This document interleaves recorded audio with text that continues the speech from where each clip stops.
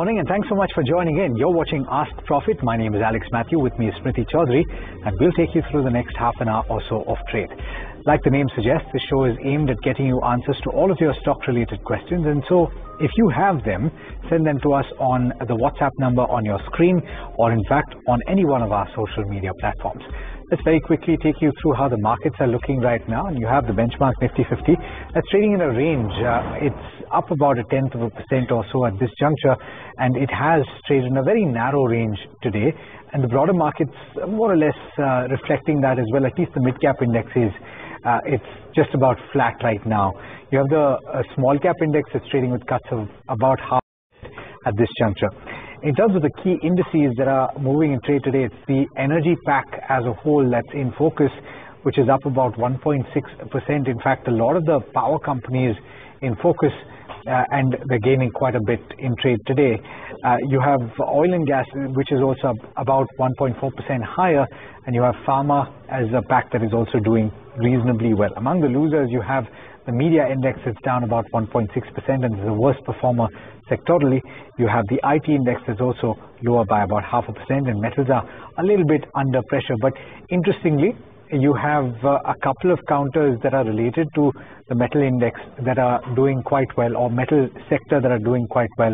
Those are the graphite manufacturers. HEG as well as graphite are up and about in trade today. But we're focusing on a different set of stocks in trade today, and that has to do, Smriti, with the wind companies, right? Right, yes. We are seeing some downtick in wind stocks, and if you look at some specific names, you look at Suzlon, that's down about 4.5%, Orient Green down 3%, Sterling Wilson down about 1.5%, Inox is down 5%, both the stocks, Inox Wind and Wind Energy as well. But we have Varsha joining in to tell us a little bit more about this and why the stocks are down today. So hi Smriti, so if you see, as you rightly pointed out, wind energy stocks are under pressure. So Inox Wind is down 5%, Sangvi Movers is also down 7%, and KP Energy is down almost 5%. Now, according to some media reports, Ministry had decided to bring back reverse bidding as wind tariffs have risen in auction. Now, Ministry had sent letters to the agencies for the same. Now, this is on the back of undersubscription and higher tariff discovery in recent wind bids. So if you see, there are, just to give you in context, there are two types of bidding. One is reverse and the other is closed bidding. Under reverse auction method, bidders continue to bid against each other after the initial bids are open and until a bid tariff goes unchallenged by a counter bid. Now, incidentally, the ministry had given up this reverse auction method at the beginning of this financial year. This method did bring down the tariff, but the problem was company had a lot of inventory that they sold off the inventory at very low prices, which led to poor capacity installation, which affected the wind industry as a whole. So the reverse auction then was given up and closed bidding system was adopted, post which tariff did rose. Now, NDTV Profit did spoke with management of Inox Wind in Q2 FY24, where he said was that last time this was a problem as everyone had excess inventory and sector was not doing well, but now situation is different. Government has target and company don't have excess inventory. So according to him, this shouldn't affect the whole industry as a whole, but we are seeing pressure on this stock, so let's see what happens. All right, thank you Varsha for that. On that note, let me introduce you to the guests for today. We have Gaurang Shah of Jewelry Financial Services and Rajesh Palviya of Axis Securities joining in. Welcome to both of you. Now, Gaurang, you heard Varsha talk about how energy companies may bring back reverse bidding. I've seen that the street is not taking positively to it. But how are you viewing this development to play out for these energy stocks? Thank you, Smriti, for having me on the show, and morning to all of you. So, I mean, power generation, power transmission, and power equipment, all these sectors are going to go through a major changes because of the new power capacities that are going to come up in the next 3 to 5 years.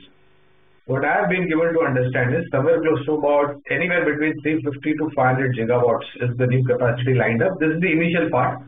As we go forward, there will be more capacities that will be added. So definitely power generating companies are going to be benefited, whosoever is present in the solar or wind energy.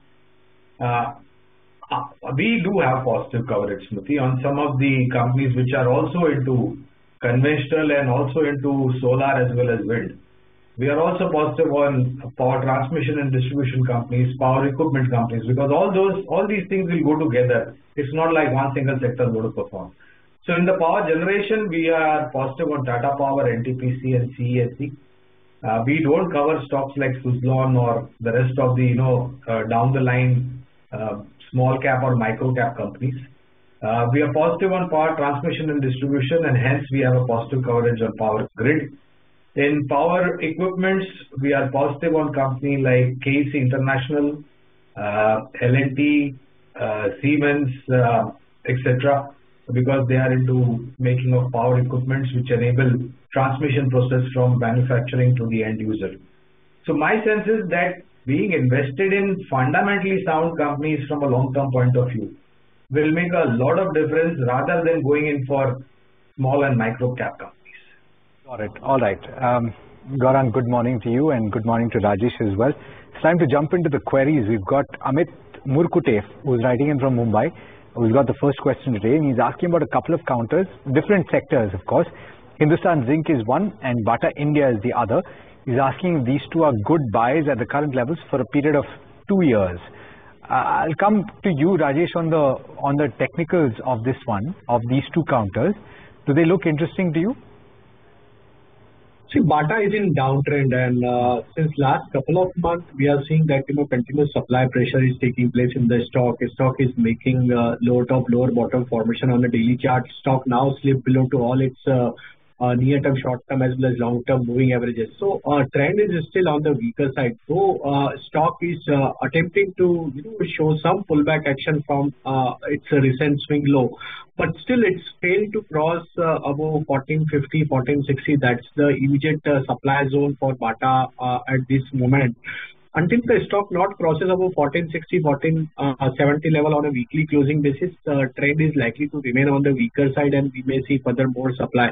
So I think Bata, I think we should avoid at this moment for trading perspective, as structure is on the weaker side. Hindustan Zinc is consolidating again in the consolidation mode. If we analyze the longer term time frame, almost it's consolidating in the same price range of 330 to 300. That's the price range since last 8 to 10 months. And still stock not manages to give breakout above 330 kind of zone on a closing basis. So once the stock crosses above 330, yes, he may look to buy this stock. Then possible really we can see on the higher side towards 380, even 400 kind of zone in Hindustan Zinc. So at this moment, if he wish to buy an equivalent, then he can keep stop loss of 290 to buy an equivalent stock. On the breakout over 330, he can add more positions. All right, understood. Next up, we have a question from Mansi, and they're talking about two counters, Oberoi Realty that they bought at 1518 and SJVN that they bought at 147.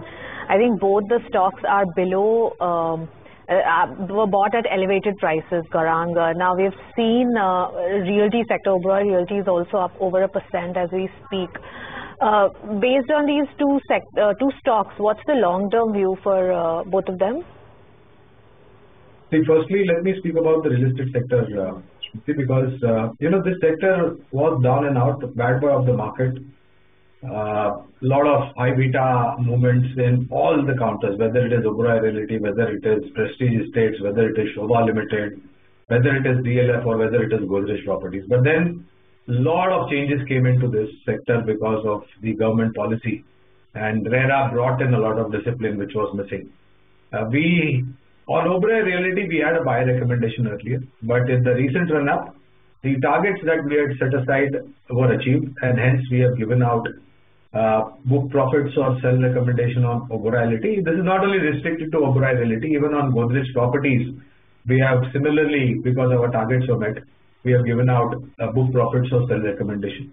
Though having said that, I think lower levels can be revisited in terms of long-term investment ideas, provided you have the numbers encouraging you to take a long-term call on the counters. And I'm quite sure today itself, I think one of the companies that came out with a record sales is the Signature Global. This is not a recommendation.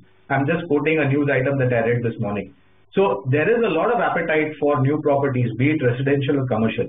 But in the immediate short to medium term, the valuation looks a little bit stretched. On SJVN, unfortunately, we don't have a coverage. Then let me very quickly ask Rajesh what the view on SJVN is on the technicals. Rajesh, what's the view?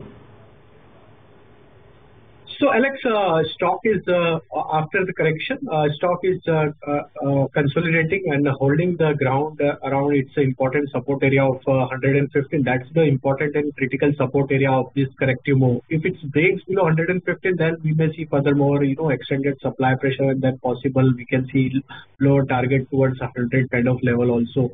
So at this moment, I think he may hold the position with stop loss of 115. If stock manages to cross above 130 mark, then yes, possible we can see a rally towards 145 to 150 kind of zone in the stock in the short-term basis. But looking at the near-term, short-term structure, we see that it may take time as stock is showing a long consolidation kind of behavior at this moment. So I think it may take time. If he can remain invested for some longer period, then yes, keep stop loss of 115 to hold position. All right. Let's get the next question in, and this is on Titagarh Rail. I'm just pulling up the share price as we speak. It's currently at about 940 or thereabouts, and we've got a viewer that is Shri Kishore Sharma writing in from Motihari, Bihar, that is bought at levels of 225. Now, that's quite the buy price. And the question is, Gaurang, what the prospects are for the next couple of years. This is, of course, part of a pack that has gained quite significantly on the back of the government's push for expansion in the space. Absolutely. So I'll comment on the sector, Alex, for the benefit of the viewers and this investor. My sense is that with the kind of changes that the Rail Ministry and Government India is bringing into the Indian Railways to resolve the last mile connectivity issue, is going to augur extremely well, not only for those companies which are government companies associated with Indian Railways, but also private sector companies which are associated with Indian Railways. So is going to be the case that you have huge opportunity in terms of orders coming in, whether it is going to do with upgradation of wagons, it is going to do with laying new railway tracks, or whether it is going to do with changes of passenger coaches, improving the speed of the train, etc., etc.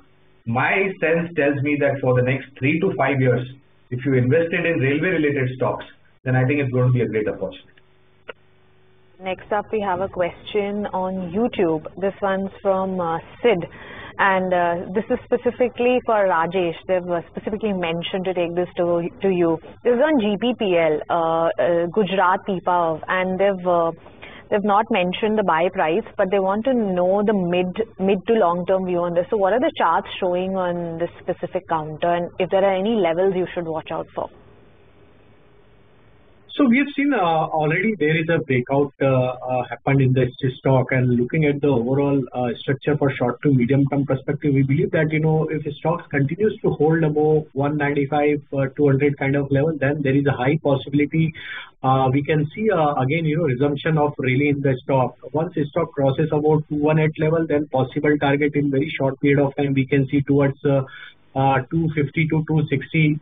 So that's the immediate target which we can see on the short-term basis. But if we wish to hold it for longer-term perspective, so I think this stock has potential to again reach to its previous all-time high trajectory also, as the overall structure is looking bullish, and on the monthly chart stock also showing strength. So we believe that one should hold the position with stop loss of 195. Possible target we can see in short term towards 250, 260 also. Fair point. All right, we have to slip into a very quick break. Viewers as well as gentlemen, do stay with us. We'll be back very quickly.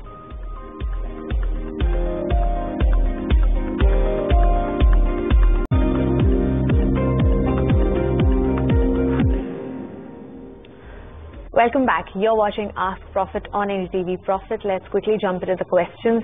The first one is from Srimati Sridharan on YouTube. They're talking about BLS e-services. They bought the stock at 316 a piece, and let's pull up the chart and see where the stock. Yeah, it's about 369 as we speak. It's down about 2.5%.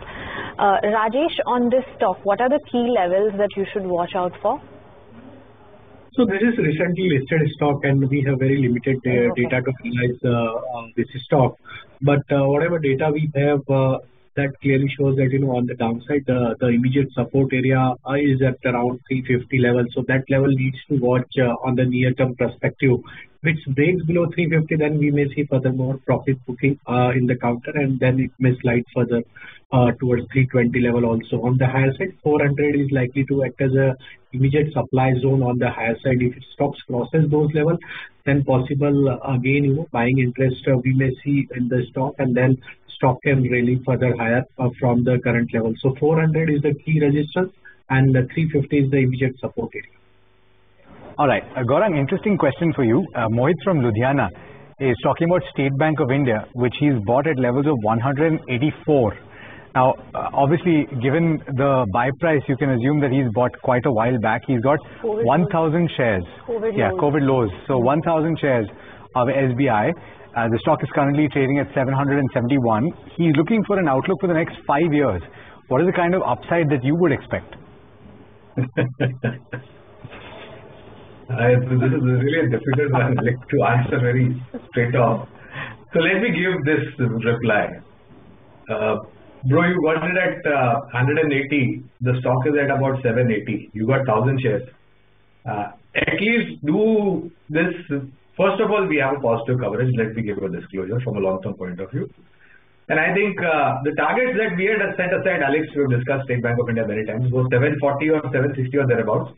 Today's share price, the first target is already in place. So, do as the small things, sell about 100 shares. You will bring in whatever you have invested and a decent amount of profit. The balance 900 shares will be of zero cost, which will leave you with a lot of elevated risk appetite because you will not be putting in any money. It's a zero cost valuation. On fallback of earning visibility, my sense is that the public sector banks difference in terms of underperformance compared to the private banks is now a thing of the past. I think our fourth quarter numbers are just round the corner, Alex. We'll wait for the fourth quarter numbers to come through. But as of now, we have a positive coverage of State Bank of India. Given the price that he's bought it, he can book profit in 100 shares, bring in whatever he's put in and some profit, and make the remainder costless. All right, got it. Next up, we have a question from Amit Rastogi, and this one's on Inox Wind Energy. While we've discussed the fundamentals of this as part of focus, Rajesh, Amit bought the stock at 5,500 levels, and they want to know the selling range for this particular stock. Smriti, you're talking about Inox Wind Energy. Yeah, only sellers in the stock right now. It's down about 5. Yeah. 5. Yeah. It will be delivered to me today or tomorrow. Sorry.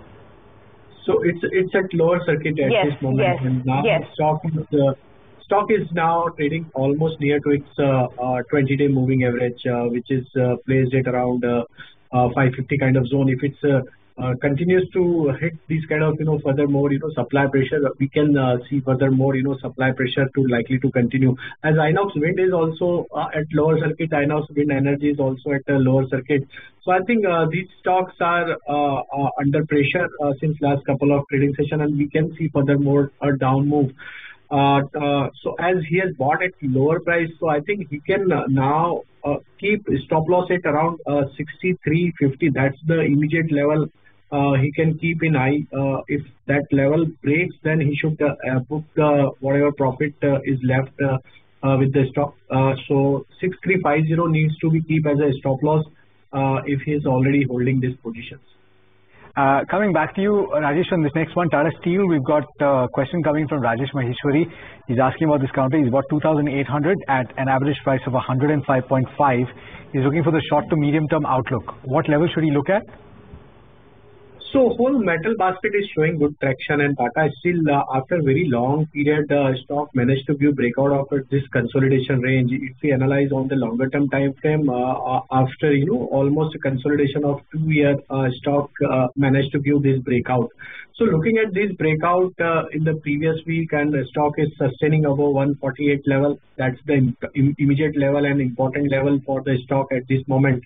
If it's hold above 148 level for some more couple of trading sessions, then possible follow-up really we can see towards 160 to 165 for trading perspective. And if you can hold for further more longer period, then possible target we can see towards 180 also in the stock. So 148 needs to keep as a stop loss as he has bought recently. That's the important and critical level for Tata Steel now.